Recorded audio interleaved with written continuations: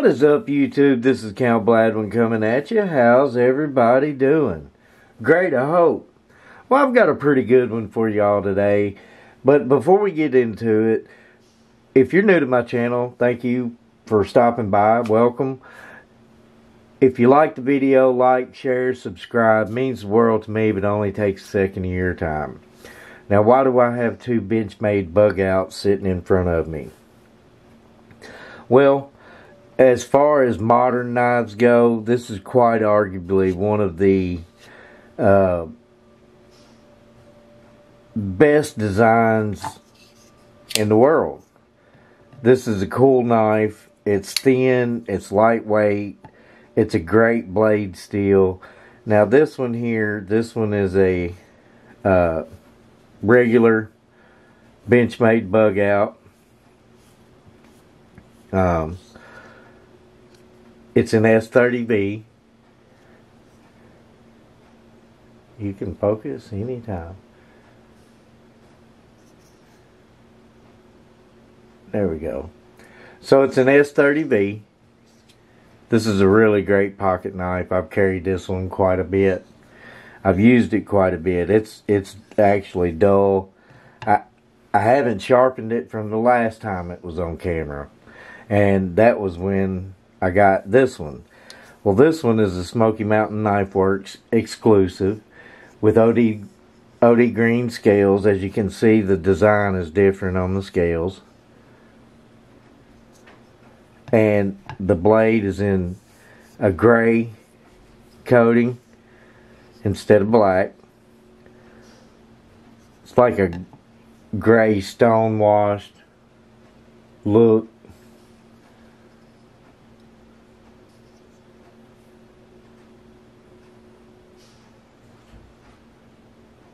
Anyway, this was in CPM M4. I really like this one. And CPM M4 is a great steel. Now, why do I have two Benchmade bug outs out? Well, I run across a knife on Amazon and I was like, holy crap.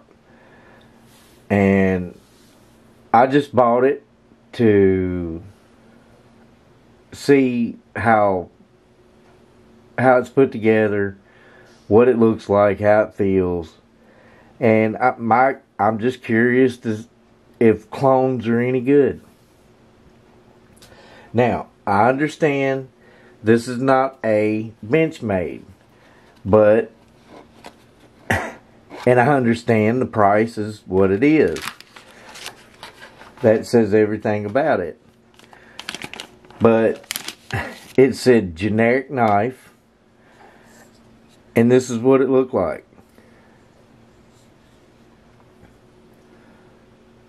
This is in. Now, here's one of the things you got to understand. In the ad, it said this was CPM 20 CV.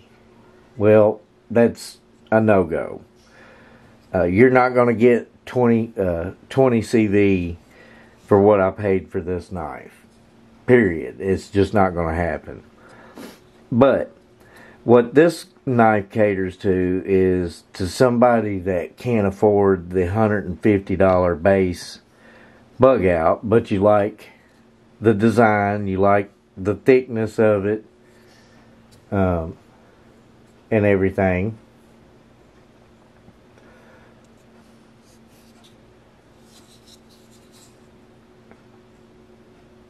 But you can't afford it. So I paid $25 for this. And I got to looking at some of the other stuff that it was saying. Excuse me. And come to find out it's 420HC, not CPM 20 CV. Now, as you can see, I mean, now I've carried this bug out quite a bit, and it doesn't have it's not as dark black as the generic one. But my question is, I get it. It's a clone. My question is it any good? Now, it's got the axis lock. Every feature about it is proper almost. It's got the jimping right here on both knives.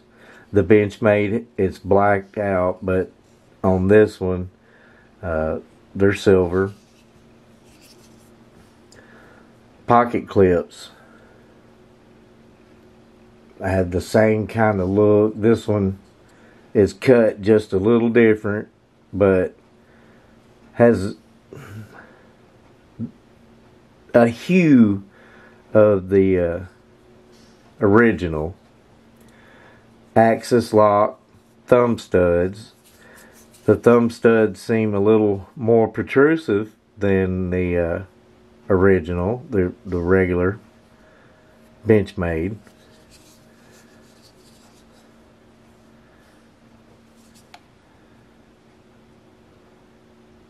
The thickness seems to be the same. Oh, there's something that ain't right. It's not centered up right. But like I said, it's $25. And what do you expect for $25? Now, it don't flick out there like a bug out. But I'm not expecting it to be exactly like the bug out. They've done a pretty good job. I mean, it really looks the part. Now, the bug out from Benchmade is absolutely tremendous. You can't beat it. It's an iconic knife. And it's going to stand the test of time. It is one of those knives that kind of, you know, blew up the knife world, so to speak. Now, if you're new to my channel, I do a paracord test. I had to get some new paracord, by the way. I figured I'd get it a little brighter this time so it doesn't blend in with the table so much anymore. So, if you're new to my channel, I do 2 cutting tests on the paracord. I do a push through and then I do a slice. I do the slice second because, you know, every knife should slice. It's just the way it is. But I'm going to do the Benchmade CPM M4. I've got a bad wrist. I've got a torn ligament in my right arm, and I pushed through that pretty darn easily with the CPM M4. Now, I'm going to do the paper test and paracord test with the generic bug out. I mean, it's actually cutting better than the original. That's crazy. That is crazy. Now, 428C is a good steel. I'm going to go ahead and set these Benchmades off to the side. See, I can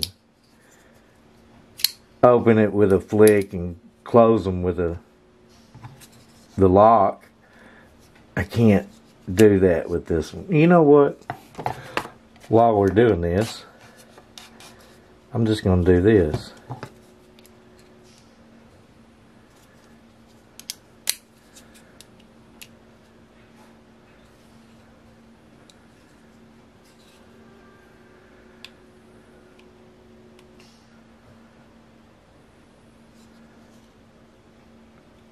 I am going to have to get in here and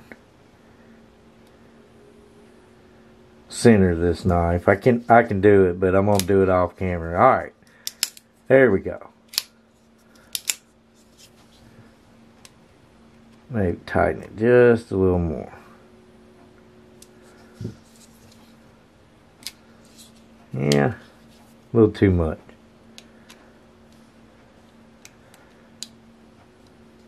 Cool. Alright. Now, in case y'all were wondering, these are my tools I use. Wiha bit selectors and 1/4-inch drive. So let's do this paracord. Alright, I'm gonna do the push through. That's not too bad. It's not as good as the Benchmade, but that wasn't bad. Alright, let's do the slice.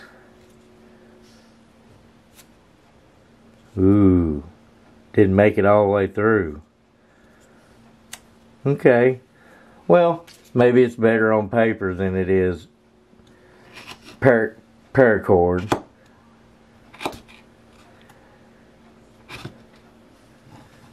Huh.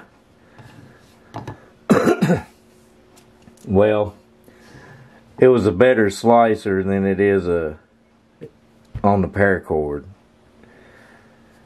So what do y'all think? You know, and don't think with your pocket. Think with other people's pockets. Imagine, you know, you don't have a lot of money, or you're not determined to buy something like a Benchmade bug out, but you still want that design, that look. Is it worth paying $25 for a clone? This is the first time handling it. This is the first time doing anything with it, in my opinion. So far, it seems to be okay. Now, that's not saying that over time that, you know, it may wear out quick. But if that's the case, then you're just out $25. And in all honesty, you know, you can get 6 of these knives to one of these. So, say you wear this one out in 6 months. Okay, you buy another one, and you've gone through 2 in a year of hard labor, hard cutting, but you're only out $50. A third of what one of these base models cost. This one costs more than that. The Smoky Mountain Knife Works, this one was like $2 something. I can't remember right off the top of my head right now. I got it written down, but you know, that's a lot of money to some people. You have to think about it like that. Is a clone worth it? Well, you know, take a 70 Chevelle, turn it into a Super Sport clone, take it to an auction, and they're just about bringing as much as the original cars.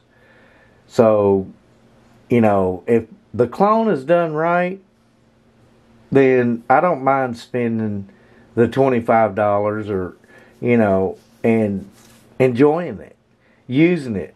Use it for a tool. You know, maybe you want a Benchmade bug out, but you don't, and you've got one, but you don't want to mess it up. So you want to keep it pristine. Well, to have that look and usability and everything, you know, you could get one of these and stick in your pocket, and you're preserving your bug out.